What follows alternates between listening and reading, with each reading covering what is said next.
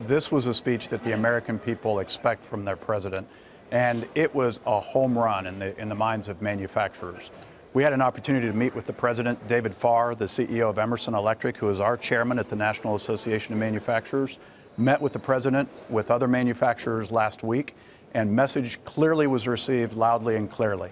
Tax reform, regulatory reform, healthcare reform, infrastructure investment. It was a great agenda for manufacturers. Right, all of which have been, excuse me, on the agenda for some time. You say it was a great speech. They had, but you know, to hear the president. Yeah, go ahead. I was going to say, to hear the president articulate it so well, I think really sent a strong message to manufacturers. And with all due respect to my friends Maya McGinnis and Tom DeLay, you know, I think that the reaction has really been from a lot of folks. It's kind of what we normally hear in Washington. I was really heartened to hear the president say that the time for small thinking is over. Our agenda is bold, and we've got to embrace it now so that we can make sure that America gets to work again.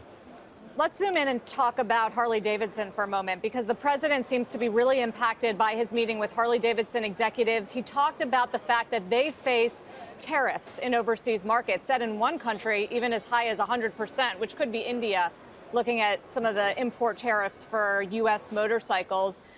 Do you think this makes sense to do some sort of reciprocal tax on overseas tariffs in this country, or was he implicitly sort of supporting the border adjustment tax? What do you make of that? So, Sarah, here's what I heard. And by the way, I'm in Madison, Wisconsin right now at the last day of our State of Manufacturing tour. We've been all over the country, Texas and Pittsburgh and New York and Detroit and Columbus and now Madison. And what I'm hearing everywhere is manufacturers want free trade, but exactly what the president said last night. They want fair trade as well. So what I heard last night is if trade is not fair, if we're being taken advantage of, then this administration is going to focus on enforcement. I think we have to see what the details are going to be, but I think that makes a lot of sense. We should be playing on a level playing field, and manufacturers want that. We do want to sell our products to the 95% of customers who live outside of the United States. There's no doubt about that, but we want to make sure it's a balanced and level playing field. Hey, Jay, we've talked to a lot of companies in the past few weeks about repatriating supply chains. I mean, everyone from small companies, housewares, manufacturers to Hewlett-Packard. A lot of them say, I can't even cost it out because the things I need, the sourcing I need is not made here.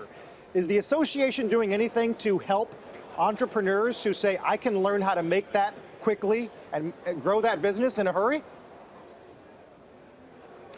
Well, I think you're talking about the fact that there are 350,000 jobs in manufacturing that are going unfilled today.